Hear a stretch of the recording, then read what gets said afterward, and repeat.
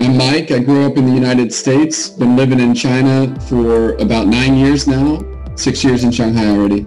Roughly 23 million people live in Shanghai.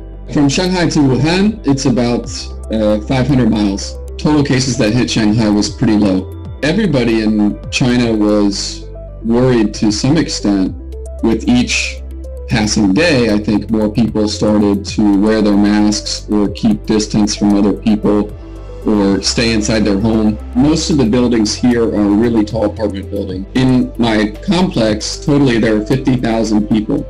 So one of the first actions they took was to seal off the entrances to the community. You have a security guard and a couple of other people helping him out to check everybody's temperature and then check their ID card for the community. They were taking it seriously in the beginning and are still taking it seriously.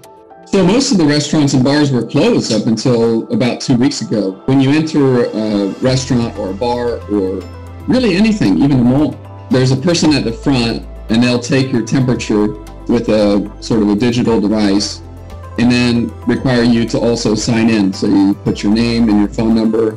This was never done by the government themselves or the police. It's all a community-based effort pretty much to control who's coming in and out, because it's still a risk. By no means is it gone, but it's getting a lot better.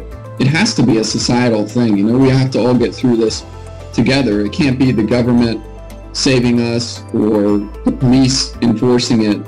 It really has to be a society who makes the decision that, okay, we're going to do this because it's going to help us get back quicker.